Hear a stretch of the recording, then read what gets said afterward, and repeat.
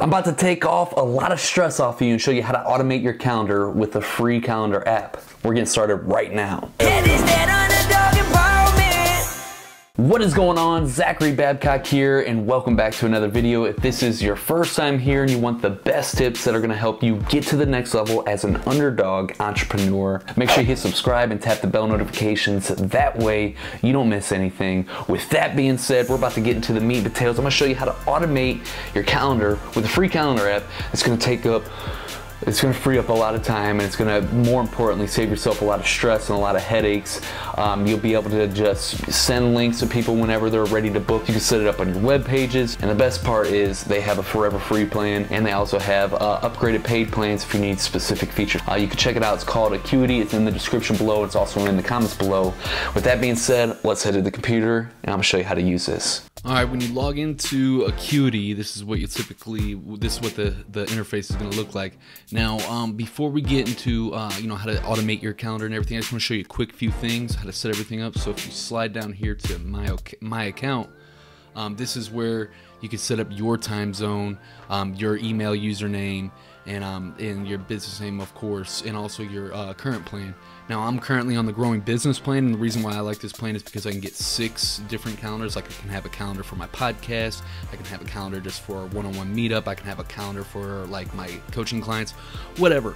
And that's the reason why I like the growing business plan for $19 a month. And it has all these advanced features, like being able to sync to your other calendars like Google Calendar, a whole bunch of other stuff that I just won't go over for the purposes of this video. But you can always start with a free plan as well. And then once you have that in, then I like to go to business setting first, and then business settings under here. First, you're gonna want to set up your appointment types. So this is like your actual different calendars. So I have a calendar for my podcast. I had one for my old coaching program when I used to coach. I need to get rid of it. It needs to be updated. I have 30-minute meeting calendar, and then I have another one for my other coaching program, which is not available right now, and I need to delete that too.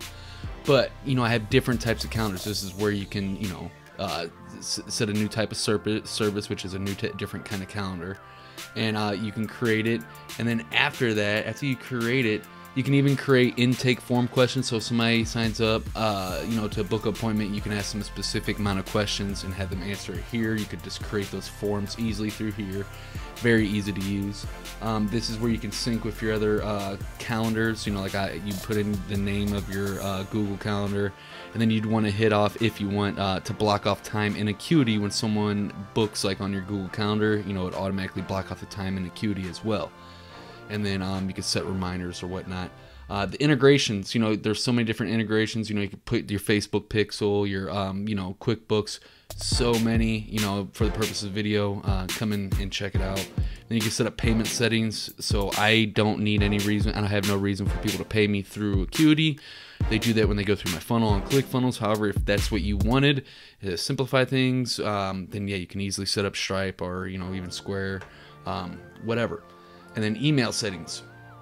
This is where we'll get into that. This is where you'll set up like your initial confirmation email, and then your reminders. Like 1 day, 24 hours before, 48 hours before, 1 hour before, whatnot. Cancellation. You'd set up how you'd want it, and rescheduling.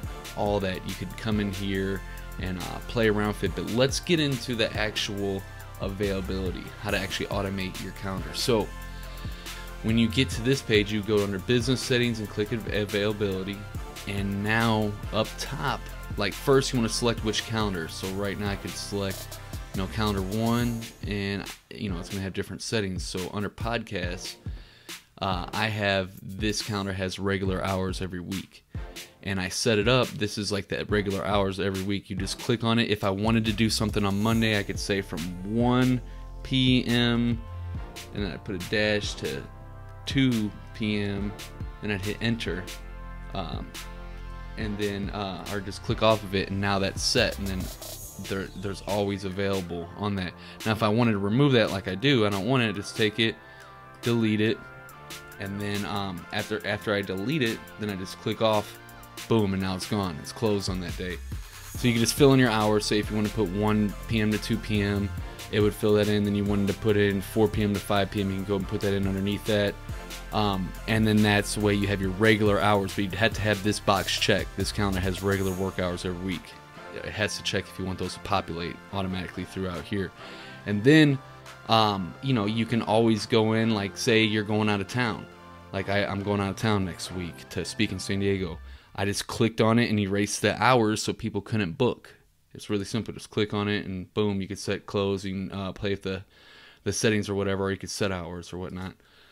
So it's really simple and easy. You can hit block time right here, and you can put in the date and the time that you want to block. You can make it repeat if you want. You can choose which calendar you want it on.